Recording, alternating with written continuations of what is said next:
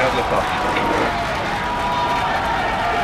That was a spectacular launch of the largest and most powerful rocket in the world. It looked amazing as it soared into the blue skies of Texas. The second test flight went further than the first, with both stages of the rocket separating as planned. Despite an explosion occurring in the booster stage after separation, it was a successful experience for SpaceX. Are you ready for a deep analysis of the second orbital test flight of Starship? Only on today's episode of Alpha Tech. The Starship and Super Heavy vehicle took off from SpaceX's Starbase test site in Boca Chica, Texas around 8:03 a.m. Eastern. The launch process was delayed for a few minutes due to a late propellant load issue on the upper stage, but no other problems were reported during the countdown. Just north of Boca Chica on South Padre Island, hundreds of spectators gathered this morning to watch the launch. They cheered as the orange glow from the 33 Raptor engines of the Starship's first stage illuminated the plume as the massive rocket began its ascent. We can observe that the Super Heavy boosters appeared to perform normally during its ascent without any obvious failures of its Raptor engines, unlike the first flight in April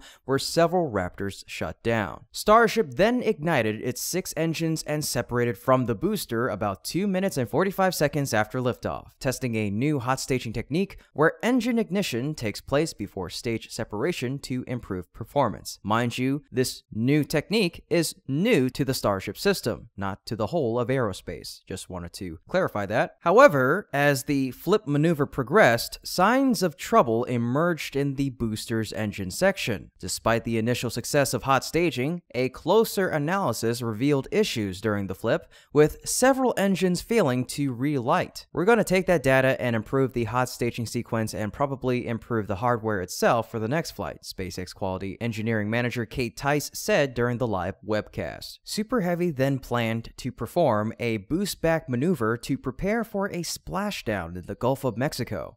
However, at about 3.5 minutes after liftoff, the booster broke apart in what SpaceX called a rapid unscheduled disassembly. Pretty common term in rocket engineering. Though it took a bit of time to figure out what caused the RUD, SpaceX hosts of its launch webcast noted that one purpose for the flight was to test how the booster could manage the stresses from the hot staging. Then, Starship would continue to ascend with the plan to shut down the engines 8.5 minutes after liftoff. SpaceX had hoped to establish signal acquisition with the spacecraft at its target altitude of about 150 miles or 250 kilometers. However, near the end of the burn, communication was lost with the vehicle. At the time of the remote signal loss, Starship was at an altitude of 148 kilometers and moving at about 24,000 kilometers per hour, which is nearly orbital velocity. SpaceX mission managers, including CEO and founder Elon Musk himself, were eagerly awaiting updates in the live broadcast. "We're not targeting orbit today, we're targeting almost orbit," said Siva Bharadwaj,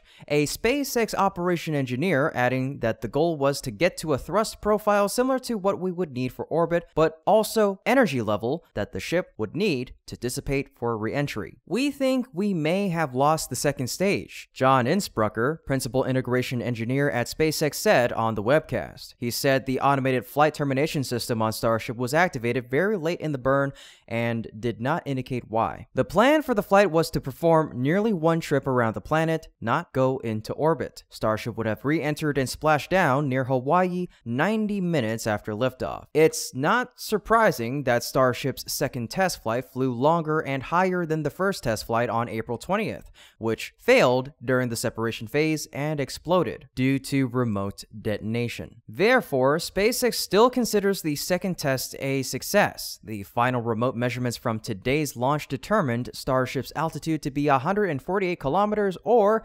91 miles, significantly higher than the space boundary of 62 miles or 100 kilometers. Honestly, it's such an incredibly successful day, even though we did have a rapid unscheduled disassembly of both the Super Heavy booster and the ship, Tice said.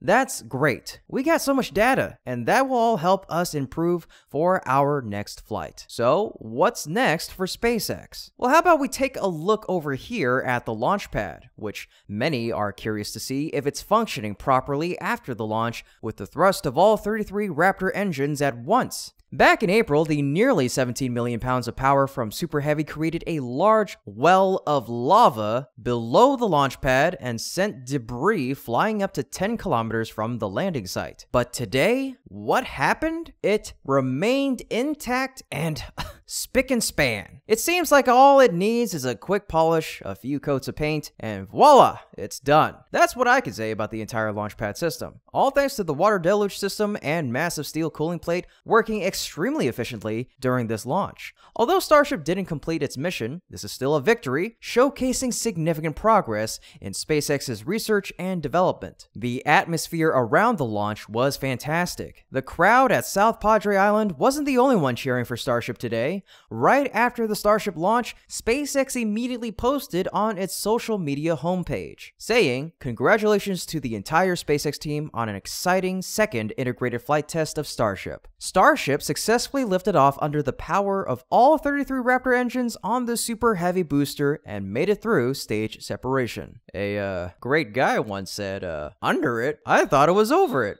With a promising commitment to the ambitious goals that are sure to be achieved in the future, CEO Elon Musk also congratulated his team on X. With a test like this, success comes from what we learn, and today's test will help us improve Starship's reliability as SpaceX seeks to make life multiplanetary. Additionally, Bill Nelson had this to say: "Congrats to the team who made progress on today's flight test.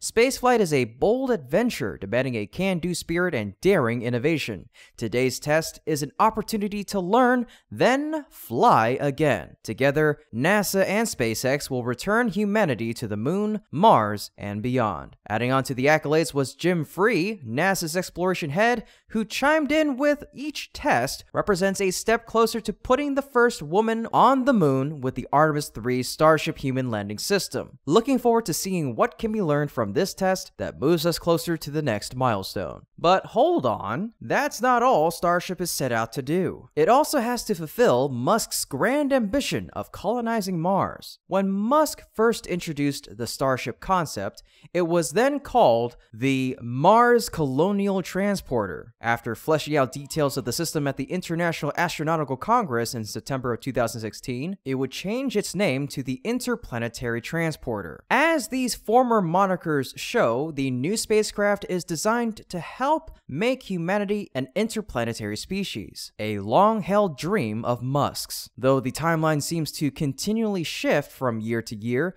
the billionaire entrepreneur envisions Starship as the vehicle that will allow humanity to establish a sustainable permanent presence off Earth. The breakthrough that could make this happen is Starship's reusability. The new system stands as the evolutionary next step beyond SpaceX's Falcon 9 rocket, which now regularly launches with previously flown boosters. However, only the Falcon 9's first stage and payload fairings are reusable, and reuse usually takes a few weeks at a minimum. The Falcon 9's second stage is not reusable and is disposed of after each flight. To sum this all up, today's Starship debut is a milestone that not only showcases SpaceX's progress in the Starship program, but also signals an increase in the launch cadence for the new vehicle. This will help Starship quickly enhance its reliability to carry out the planned missions.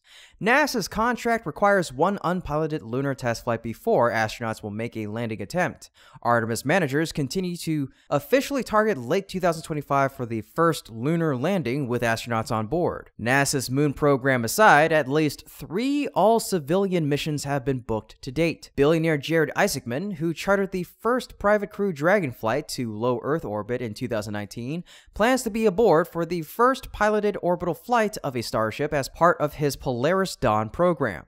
Japanese billionaire Yusaku Maezawa, who paid the Russians for a visit to the International Space Station in 2021, has also chartered a Starship flight, dubbed Dear Moon, to carry him, an assistant, and 10 artists and influencers on a privately funded around-the-moon voyage. A third civilian Starship flight carrying 12 passengers, including space station veteran Dennis Tito and his wife, also has been booked. Tito paid the Russians an estimated $20 million for a visit to the International Space Station in 2001 fun and says he can't wait to get back into space and share the experience with his wife. Well, folks, that's about it for today's episode. Thank you so much for tuning in, and we hope you enjoyed it and learned something new. Please let us know your thoughts in the comments section down below, because your feedback is very important to us and helps us make better videos for you. And for that, we thank you again, and we hope to see you again next time.